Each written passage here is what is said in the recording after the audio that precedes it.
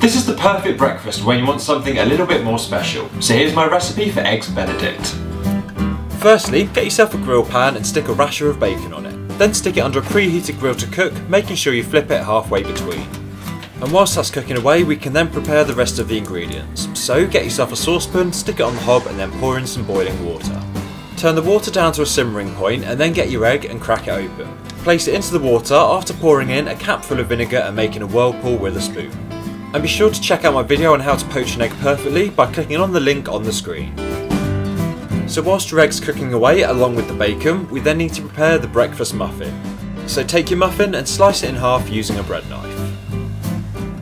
Take one half of the muffin and when the bacon's nearly done, remove it from under the grill and stick the muffin on as well to toast up nicely on both sides.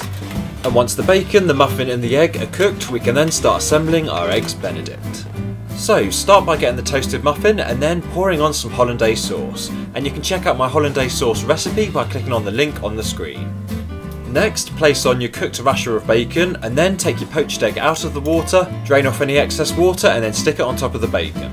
Now top everything off with some more Hollandaise sauce and if you like, sprinkle on some finely chopped chives. And that, my friend, is how you make Eggs Benedict, a perfect breakfast fit for a king. And be sure to check out even more of my recipes by clicking on one of the videos on the screen.